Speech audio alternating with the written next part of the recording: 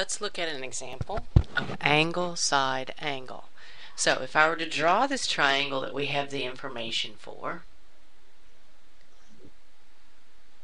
and my drawings are not perfect, so you'll just have to bear with me here. Angle A is 48 degrees. Angle C is 57 degrees. And we know side B, which is directly across from angle B, is 47. So we have angle, side, angle. Alright, now first of all, since we have two angles, we can get the third angle, since the angles always add up to 180 degrees. So let's just take 180 degrees and subtract off the 48, subtract off the 57, and that will tell us what our remaining angle is.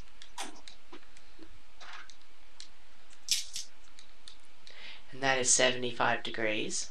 So I'll go ahead and fill in my chart over here, or my picture, with, 75 degrees. Alright, now, we're going to use the law of sines here. So let's notice that I know what the side across from B is. So I'm going to use sine of angle B, and I'm going to put that over the side B.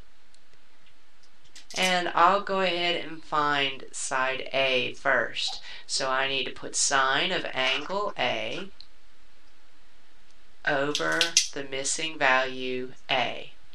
Alright, now, to solve this, first I need to get A out of the denominator. So we will cross multiply across the equal sign. And I will get A times sine of 75 degrees and 47 times sine of 48 degrees.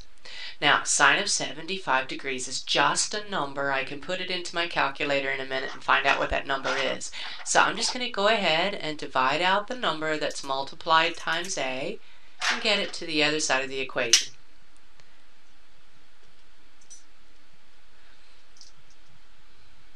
So I get A is going to be whatever this answer on the right when I stick it into my calculator is. Now the one thing you want to be careful about when you stick this into the calculator is that you have your calculator in degree mode and not radian mode, since everything is measured in degrees.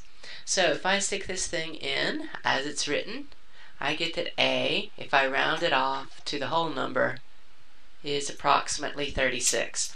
Now we still need to get side C. We've got side A, we've got side B, we don't have side C over here.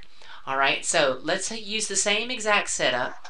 I'll use sine of 75 degrees over 47, but this time on the right side I'm going to use angle C. So sine of 57 degrees over side C.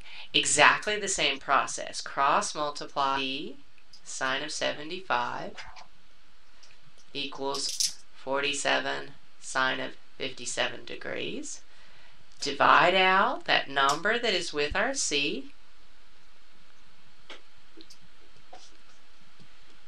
and then let our calculator do the work to figure out what this is. So 47 sine of 57 degrees divided by sine of 75 degrees. My calculator, if I round this to the nearest whole value, tells me that's approximately 41.